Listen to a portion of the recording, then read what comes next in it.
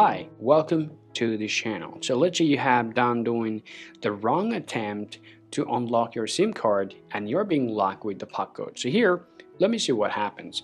If I enter the wrong keys for 3 times, so it has 2 time remaining, so let's do the wrong attempt for 3 times. But now it says enter the PUK code. Now here's the things, okay? If your SIM card is being locked with the PUK code, then this is going to be unlocked only with the PUK code. But the only problem is it says 10 attempts remaining. Now you might ask, where am I get the PUK code from, right? Well, if you want to get the code, well, then the first place that you want to go and look for is your SIM information.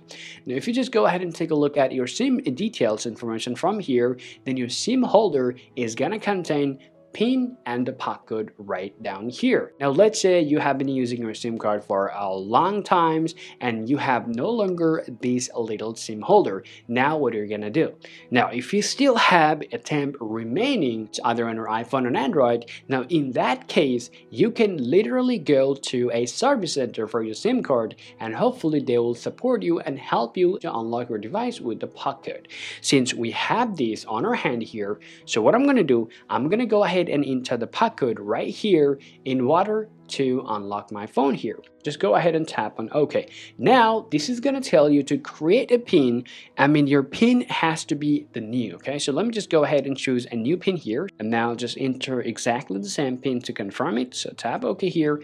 Now your SIM is going to be unlocked and you're going to get an access to your SIM card and your phone is going to be unlocked as well. So this is how you guys can unlock your SIM card, especially if it shows you to unlock with the PUK code, and this is how you guys can unlock it. Hope you find this video useful. If you think so, drop a like and subscribe to the channel. Thank you for watching and I'll talk to you later.